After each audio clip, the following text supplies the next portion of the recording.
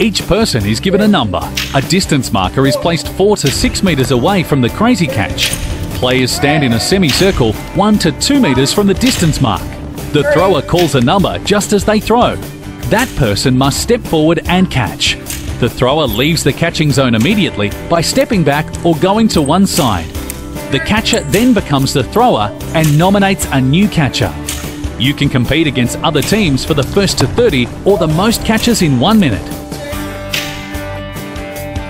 Also try Crazy Numbers Knockout. In this variation, the unsuccessful catcher drops out until a winner is found. A throw that misses the net and a call of a number of someone not still in the game means the thrower then drops out. The thrower can vary their throwing position. This is a great fun activity, especially on the insane side of the net, as well as visually very challenging. It is a good test of memory.